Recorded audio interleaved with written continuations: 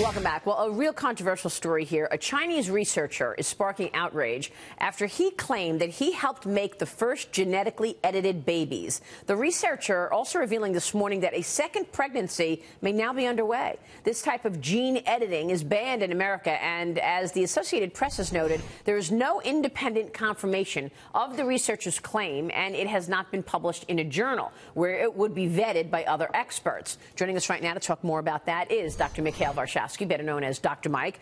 Dr. Mike, good to see you this morning. Good to see you. This is really an interesting story, but it's a technology that allows scientists to alter the DNA of living cells, and this guy did it in an embryo. Yeah, Maria, this is a story straight out of a sci-fi novel, because literally what we're doing here is we're deciding what the future generation is going to look like when we do gene editing. There's incredible moral and ethical concerns when it comes to this, and this is why the National Academy of Sciences had tremendous international consensus when they said, if you're going to be doing human trials, you have to be open about it. You have to go under ethics review. You have to tell people what you're doing, and it has to be in a life or death case.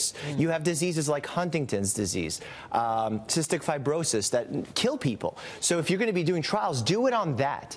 This gentleman did this trial in secret. His hospital wasn't aware of it. The university wasn't aware of it. He was doing this in total secrecy.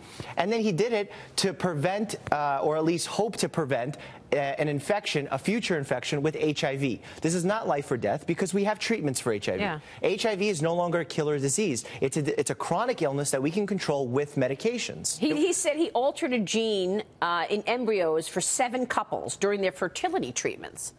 Can we trust that he was actually able to do this? I mean, it hasn't been independently reviewed, just how the Associated Press said, but it sounds like it's true. There was also a doctor from the United States, a scientist that was working with him on this, that claimed that this happened. But there's been huge outrage in the scientific community, and rightfully so, because this is unprecedented. Gene editing is going to be the problem of my generation. A lot of people are worried about immigration, economics, but gene editing is the stuff of nightmares. I mean, you can literally create biological warfare with this. You can create diseases that are not affected by our current treatments. You can create soldiers with this that can be stronger than. I mean, the opportunities here are endless and very scary to me. Under the umbrella, as if you are actually helping the child. And in secrecy. But we don't know how the person will grow up. All right, let's get to something lighter here. Hold the cream, pass the butter. The latest coffee craze involves adding butter and oil to your morning cup of joe as part of a popular keto diet. Dr. Mike, tell us about this. Dieters are claiming this helps satisfy their hunger like a meal. I don't really think I want butter in my coffee.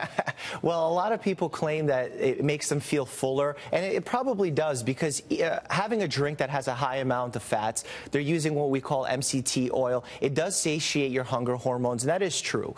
Now, this keto diet, it's been a huge trend last year, this year, and it's probably going to continue, because what we're finding is that diets that are very low carb actually outperform low fat diets. And that's the big story here, because we grew up 20 years ago, 30 years ago, talking about how fat is bad, and that's the danger to creating heart disease and all of that. And what we're finding, it's actually simple, refined carbohydrates, sugars, white breads, white pastas, white rice.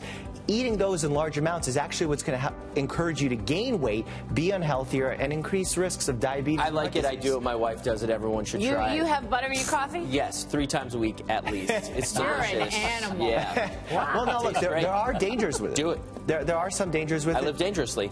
You're like the new James Bond. Dr. Mike, thank you. Thank you. Great to see you.